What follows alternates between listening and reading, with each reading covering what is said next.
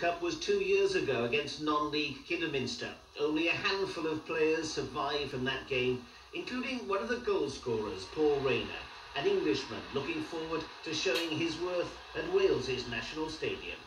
Oh, of course, yeah. I mean, especially for the Welsh boys, you know, it's must be really a big occasion for those. But even for the English boys, it's such a great stadium, and hopefully it should be a cracking game.